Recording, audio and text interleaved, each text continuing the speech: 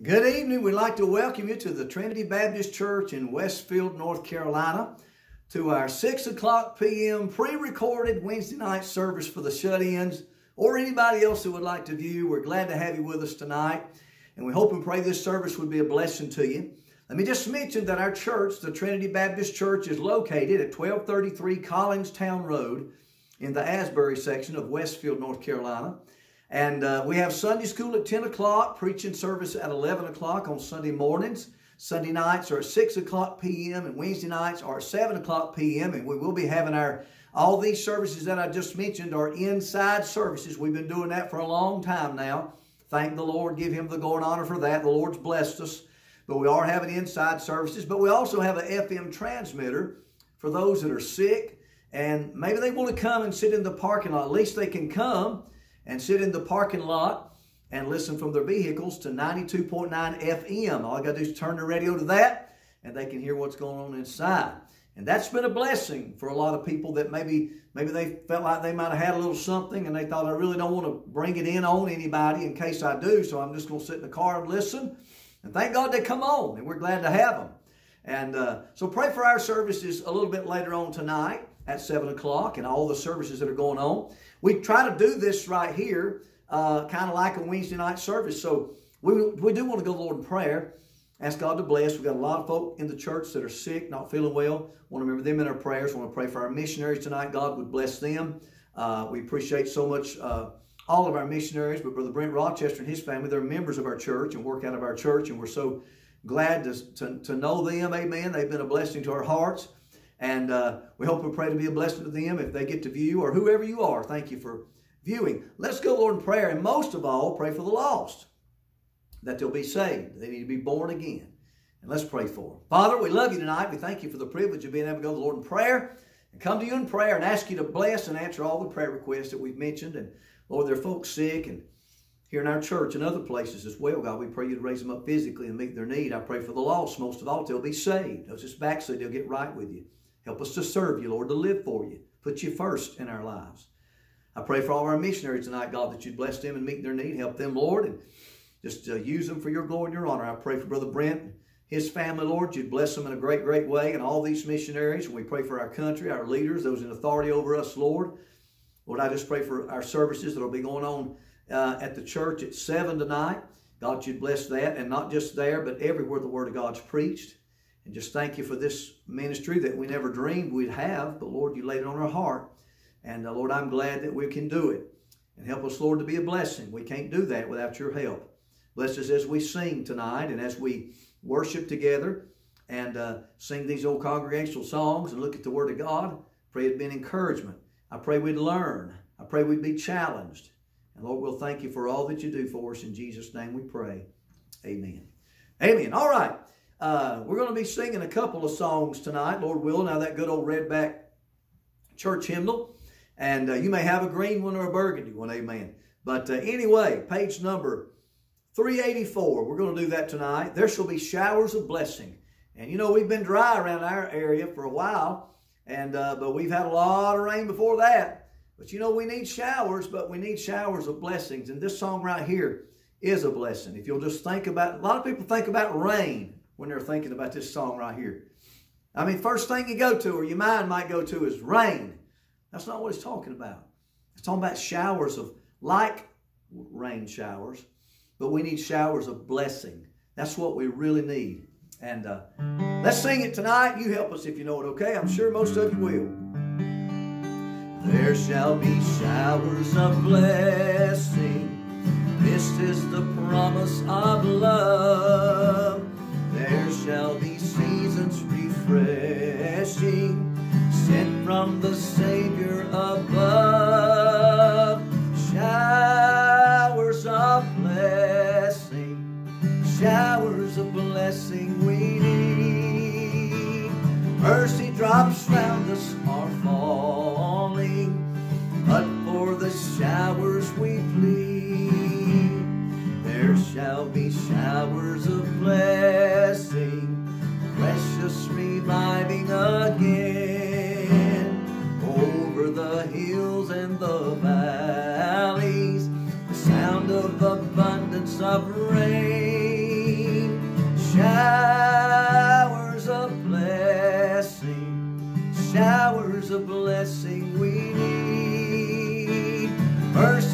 drops round us are falling, but for the showers we plead. There shall be showers of blessing. Send them upon us, O Lord. Grant to us now a refreshing. Come and now honor thy word. Showers of blessing, showers of blessing we need. Mercy drops round us are falling, but for the showers we plead. There shall be showers of blessing. Oh, that today they might fall. Now as to God we're confessing, now as on Jesus we call. Showers of blessing, showers of blessing we need. Mercy drops round us are falling, but for the showers we plead. All right, that's a great number right there, and we want to do another one here that I believe you'll be familiar with. One called Amazing Grace. I'm a little bit out of tune here. Let me see what I need to do. Try that.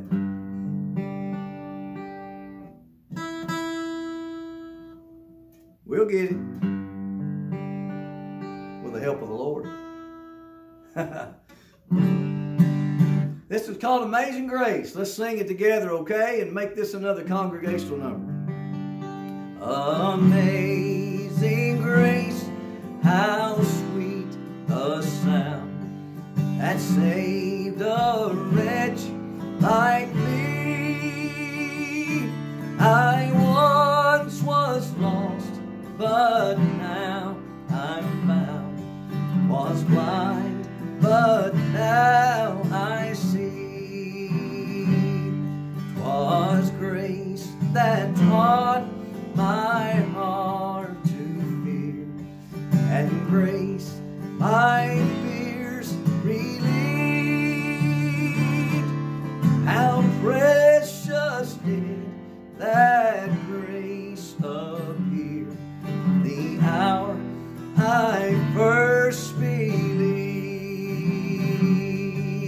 Through many dangers, toils, and snares, I have already come.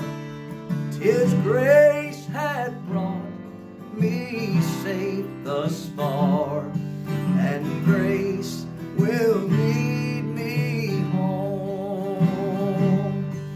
When we've been there 10,000 years, bright shining as the sun, we no less days to sing God's praise than when we first begun. Praise God, praise God, praise God, praise God, praise God, praise God, praise God, praise God, praise God, praise God, praise God, praise God, praise God, praise God. Amen. I hope that was a blessing to you this evening. Let me lay this guitar down. You can be turning to the book of James. The book of James. James chapter number 1. And we're continuing on where we were last week. James chapter number 1. And we're going to be in verse number, let's see here, verse number 27. James chapter 1, verse number 27. Now, while you're turning, say, preacher, you got any announcements? Yeah, thank God the Lord loves you. And He wants to save you if you don't know Him. He wants to save your soul. He wants to give you a home in heaven to look forward to one day. Just giving you a little bit of time to turn to James chapter 1. We'll read verse 26 and 27, then we'll get into James chapter 2 with the help of the Lord this evening. Thank you again for viewing. We're praying for you. I trust you'll pray for me. I need your prayers. I need the Lord's help. We all do. And boy, I thank Him so much for saving my soul, forgiving me of my sins, and giving me a home in heaven to look forward to. He sure has been good to me. James chapter number 1. Let's pray, and then we'll look in verse number 26, 27. Father, we love you tonight. We thank you for the privilege of being able to have this video, and I hope it's a blessing to those that are viewing tonight. I pray you'd help us as we look at the Word of God. I pray you forgive me of my sins and faults and failures, my shortcomings, God. Lord, I confess those to you, and I pray I want to be what you'd have me to be. Help me to be in fellowship with you. Forgive me of my sins, Lord. I pray you'd just bless the listeners, Lord, the viewers tonight, God, that you'd just speak to their heart, or whenever they're viewing, God. They're lost, that they'd see their need to be saved, or backslid, they get right with you. Just thank you for being so good. Thank you for Trinity Baptist Church in Westfield, North Carolina. Thank you for the privilege to pastor here, Lord, and I pray you just use us, God, for your glory, and we'll thank you for what you do. Lord, we love our folk. They're your folk. We love them, Lord. We pray you'd bless them in a great way. In Jesus' name we pray. Amen. James chapter number 1. We'll start reading in verse number 26 this evening. James chapter 1, verse number 26. James makes this statement, and he says, if any man among you seem to be religious, and bridleth not his tongue, this man's religion is vain. But I left out part of that. Let's go back and read that again. If any man among you seemeth to be religious, and bridleth not his tongue, but deceiveth his own heart. He's deceiving himself, isn't he? This man's religion is vain or useless. And then he tells us in verse 27, pure religion and undefiled before God is this. Here it is. You ready? To visit the fatherless and widows in their affliction, and to keep himself unspotted from the world. Well, I tell you, we looked at that verse last week, but I want us to think about what it's saying again tonight. Pure religion and undefiled before God, the right kind, in other words, is this, to visit the fatherless and the widows in their affliction, to try to be a comfort to those folk that need comforting, and to keep ourselves unspotted from the world. And we do that by keeping our sins confessed, keeping our sins confessed to God. He goes on in the next verse, which is chapter 2, verse 1, but I want to read verse 27, then go right into verse number 1. Pure religion and undefiled before God and the Father is this, to visit the fatherless and widows in their affliction, and to keep himself unspotted from the world. My brethren, listen, there's no question who James is talking to. He's talking to the brethren, amen. Those that saved by the grace of God. My brethren. So when he talks about visiting the fatherless and widows and keeping himself unspotted from the world, he says, my brethren, have not the faith of our Lord Jesus Christ, the Lord of glory, with respect to persons. Listen, we should love everybody. Now, I didn't say we loved everybody's ways, but we should love everybody. Jesus died for whosoever. Now, there's some folks that just flat out make us sick, so to speak. Some of the wickedness and ungodliness that they're wrapped up in. But we should love their soul, and we should want to see them get saved. So he says, my brethren, have not the faith of our Lord Jesus Christ, the Lord of glory, with respect to persons. In other words, we should try to treat people right. We should try to treat people in the congregation. We should try to treat them right. You've heard the term cliques. I believe that's spelled, boy, I'm going to show my ignorance right here, more than normal. C-L-I, maybe Q-U-E-S, I don't know, but cliques as in little groups. But we should have not the faith of our Lord Jesus Christ with respect to persons. He says, verse 2, for if there come unto your assembly a man with a gold ring, in goodly apparel, and there come in also a poor man in vile raiment, and ye have respect to him that weareth the gay. And by the way, that don't mean homosexual. They have stolen the word gay from us. Gay means happy. Homosexuals don't have nothing to be happy about, because what they're doing, their lifestyle, is an abomination to God. It makes God sick. It's wicked. It's ungodly. So he's not talking about the homosexual lifestyle, he says. He says, if ye have respect to him that weareth the gay clothing, and say unto him, sit thou here in a good place, and say to the poor, stand thou there, or sit here under my footstool, or Are ye not then partial in yourselves, and are become judges of evil thoughts? In other words, it's evil thoughts when we think like that. What's he saying? He's saying if someone, brethren, listen to me now, myself included, if somebody comes into the congregation and let's say they look like they're wealthy, and somebody else comes in the congregation that's kind of poor looking, we should be kind to both. We shouldn't show respect to the person that looks like, well, they've got it all going on, or they've got plenty of money. No, we should treat them right. We should be kind to them. We should treat them right, just like we should the poor person that comes in. We should be kind to them and treat them right. If we have respect of persons, the Bible says, we'll become judges of evil thoughts. So that tells us right there, we don't need to do that, do we? No. So pure religion, undefiled before God, is to visit the fatherless and the widows in their affliction, and to keep himself unspotted from the world. If we're going to keep ourselves unspotted from the world, then brethren, we can't have the faith of our Lord Jesus Christ, the Lord of glory, with respect to persons. We need to love people. We need to show people love. There's a preacher, a pastor that I'm thinking of right now. And one thing they said about him was this: he treated everybody with love. He treated everybody with love. There's another one I'm thinking about right now. Sometimes he would preach hard, but his people knew that he loved them. He did that because he loved them. He was trying to help them. He was trying to be an encouragement to them. So treat the poor just like you treat the rich, or treat the rich just like you treat the poor. Treat the poor. Don't be a respect of persons, because if we do, we become judges of evil thoughts. That's not evil thoughts. And if we've got evil thoughts going on, if you go back to chapter 1, verse 27, that's not keeping ourselves unspotted from the world, is it? So we don't need to show respect to persons. Let's read on and see what else he says here. He says in verse number 5, hearken, my beloved brethren. There he is. He's making it plain who he's talking to. He ain't talking to lost people. He's talking to saved people. Hearken, my beloved brethren. Hath not God chosen the poor of this world rich in faith, and heirs of the kingdom, which he hath promised to them that love him? But ye have despised the poor. Do not rich men oppress you? Think about that. Do not rich men oppress you and draw you before the judgment seats? Do they not blaspheme that worthy name by the which you're called? If you fulfill the royal law according to the Scripture, thou shalt love thy neighbor as thyself, you do well. Verse 9 says, but if you have respect of persons, you commit sin. Boy, did you hear that? But if you have respect to persons, you commit sin and are convinced of the law as transgressors. For whosoever shall keep the whole law and yet offend in one point, he is guilty of all. We'll stop there. I'm not quite done yet, but we'll stop reading there as far as we're going to go tonight.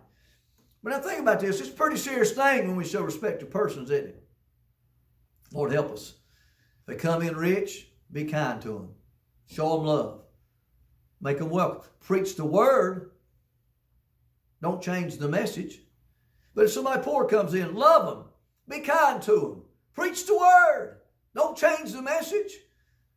I've heard preachers talk about somebody, let's say just an individual, come in and boy, just while they're there, let them have it. You know what I think? I think whatever the God lays on my heart to preach, that's what I need to preach.